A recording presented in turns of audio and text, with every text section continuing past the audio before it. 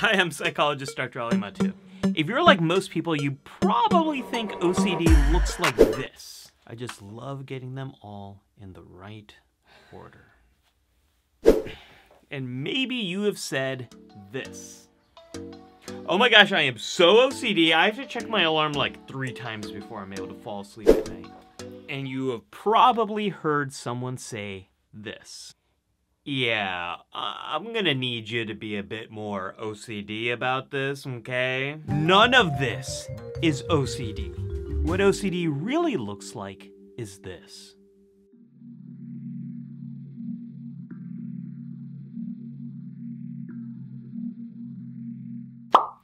What's happening here? How does the mind of someone who has OCD work, and what can be done to help them? I'm getting ahead of myself. Let's back up and get some context first. A little over 1% of people have experienced OCD in the past year. That's way less common than most anxiety disorders. So no, you statistically probably don't have OCD. But you might. Maybe that's why you clicked this video, or maybe you love someone or know someone who has OCD. Now, while OCD is not that common, it is a very serious problem. About half the people who have OCD experience severe impairment from it.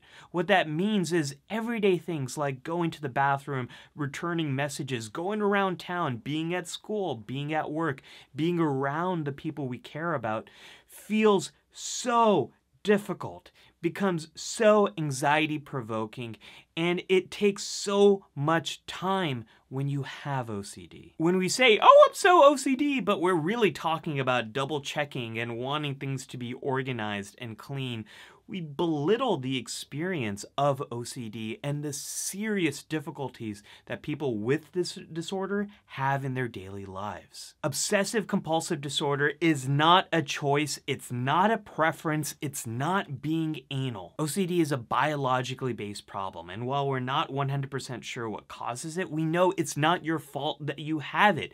It's something that probably started in childhood and got a lot worse during your teenage and young adult years.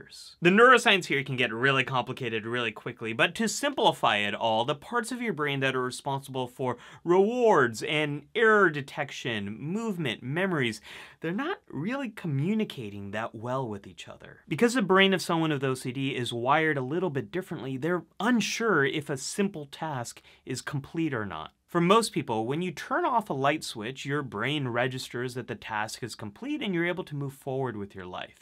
But for people with OCD, they flip a light switch and then there's still some anxiety in their head.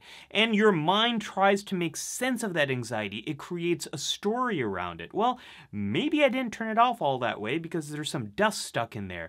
And if I don't do this again, well, maybe something bad could happen. Like there could be an electrical fire and the whole house might burn down. This is what our brains do so well, create narrative and stories to make sense out of the chaos of the world.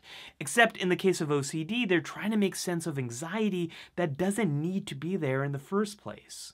This is why people with OCD experience thoughts, images, impulses that don't make much sense and are very hard to get out of their head. That's the O in OCD, obsessions, and they can include anything from this list right over here. To try to reduce the anxiety from obsessions, people engage in compulsions, which can include anything from this list right over here. It's usually doing something over and over again, like a ritual, until it feels right and it feels complete, which does reduce anxiety for a little bit, but eventually that anxiety comes back when you have OCD. This brings us to the defining element of OCD. Doubt. People with OCD get consumed by doubt.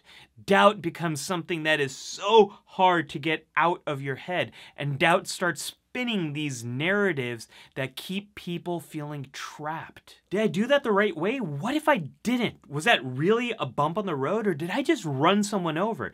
Did I touch the counter at Starbucks, and does that mean I have AIDS? Did I say that prayer the wrong way? Am I going to hell now? I need to keep doing this till it feels right. I need to say the right numbers till it feels right. That doesn't feel right. Need to do it again. Need to do it again. I need to do it again. The doubt OCD creates takes up so much time from from your day, and it makes it so hard to do the most basic things. One of my patients called OCD the thief of time, and this doubt can end up creeping into every aspect of your life, consume your life, and make it so hard to get even the most basic stuff done. This is the part of the video where you might start wondering, do I have OCD? And the reality is most of the types of thoughts that people with OCD struggle with, these thoughts enter the minds of people who don't have OCD as well. Back when I lived in New York City and I walked onto a subway platform, I'd always get this thought of, it would be really bad if I just fell into the subway tracks. And when my daughter was first born, I remember holding her and doing laundry, thinking, it would be really bad if I just put my daughter into the laundry machine.